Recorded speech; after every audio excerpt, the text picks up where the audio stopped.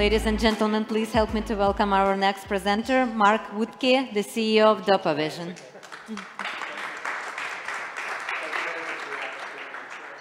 While we're waiting for the slides, my name is Mark Wuttke. I'm the CEO of Dopavision, where we're developing an innovative therapy to address progressive myopia or nearsightedness in pediatric populations. Myopia is the most prevalent ocular disorder in the world right now. By the year 2050, it's anticipated that 4.5 billion people, or half of the population, will be myopic, including 140 million children between 6 and 16 years of age.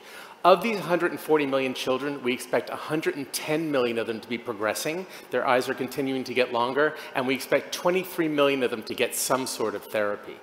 And if you do not control progression of myopia, your risk of going blind later in life gets significantly higher due to sight-threatening diseases. So what is myopia? Myopia occurs when the eyeball grows too long and light focuses in front of the retina rather than on the retina itself, leading to blurry images.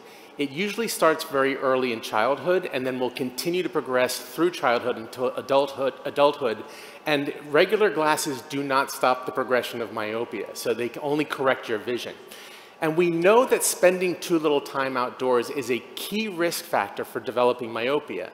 And the reason for that is that when we go outside, we're exposed to specific frequencies of light that stimulate certain cells in the eye, leading to the production of dopamine, which is a known regulator of eye growth.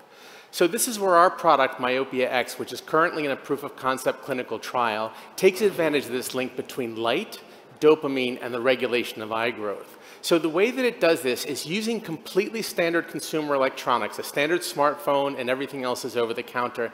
It delivers a stimulus to the blind spot of the eye in the safe range of the blue light spectrum. So this is not toxic blue light, but safe blue light. And it does this while the child plays a series of games or watches movies or educational content. Right now we're doing games. And in the blind spot of the eye, we see a concentration of cells that are sensitive to this blue light. And when they're stimulated, they in turn stimulate cells that produce additional dopamine. So this allows us to provide for children a very engaging, fun, safe, non-invasive way of controlling myopia progression that is accessible to many due to the use of consumer electronics. And because we deliver it digitally, allows us to take advantage of many things that we can do, like providing direct adherence tracking to the parent or the eye care provider. This positions us very well in the competitive space right now, where the solutions that are available, first of all, do not halt the progression of myopia by slow it down by about 55%. So there's a lot of room there for additional therapies, but many of them are not safe for young children, are not comfortable, are not fun for kids, and could be very expensive and require all-day use. So our go-to-market strategy will be first to partner next year with specialist eye care providers that specialize in myopia control with a very narrow label while we conduct a pivotal study for a full myopia control label. Once we have the full myopia control label, we will then do a B2B2C launch with specialty eye care providers using a standard contact lens markup model. We will then expand access through telemedicine, partnering with eye care providers and with telemedicine providers to provide an at-home guided treatment. So we are right now seeking $20 million in our Series B funding to basically fund our pivotal study, continue to improve our product and the product experience, as well as to expand into additional indications, including additional indications in adults. So I'll end with a quick snapshot of the company. In addition to what I've told you already, we have IP covering our core technology in all of our core markets, as well as some additional pending IP. And we just 2 weeks ago got the first results from our proof of concept study from the first half of it that show that not only do we confirm the excellent safety profile of MyopiaX, but we've seen the clinical signals that we need to see that we're slowing myopia progression that are going to allow us to go to the pivotal study. So we look forward to your questions, and if you'd like to join us in this journey, we'd appreciate it. Thank you. Are the outcomes of the treatment age dependent? The outcomes of treatments will be age dependent in the fact that older kids tend to progress a bit slower already, so you would expect them to go a little bit slower, but you're always looking for two things. You're always looking for a reduction in how fast the eye gets longer, we call that the axial length, and you're looking for a change in what we call the spherical equivalent refraction, which is the function of the eye. So it's the same outcomes, but as you're pointing out, for older kids, they're probably going to be progressing a bit slower as it is. That's a good question. Mark, sure. Disease modification is the holy grail in healthcare.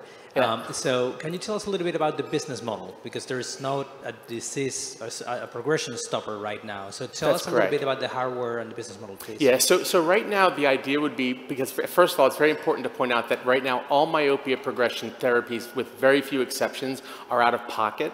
And so the idea would be that we would have the potential to provide either just an app, where you bring your own phone, you can buy all the hardware over the counter, or we would provide a box with everything pre-packaged in it directly to an optometrist or an ophthalmologist. They would then sell it from right from their store with a markup on it. So that's our second tier, and we would have a third tier with an actual VR headset with everything preloaded. That would be for the premium type patient.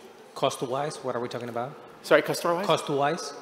What's the price? The price. Well, I can tell you right now, again, obviously we price these things usually when we see the data and we get an idea of where we are, but I can tell you that in the myopia control contact lenses, they run about $1,500 a pair to $1,100 to $1,500, whereas the glasses will generally run you somewhere around $750. So we're thinking that that could be our mid-range product, and then if we can have a lower cost option for people that want to just get the app and just run it on their own hardware. I'll tell you one thing that was heartbreaking when we were interviewing UK doctors.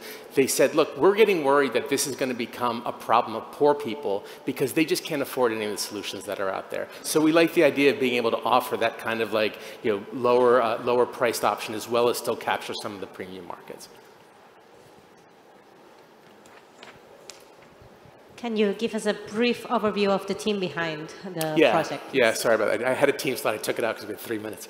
So my background is I have a PhD in biology, but I spent the last 10 years of my life in the ophthalmology department at Novartis before I came to Dopavision, developing products in the ophthalmology space. Our founder is a vision scientist from Tübingen University, one of our founders, and then our CMO is also from the ophthalmology space.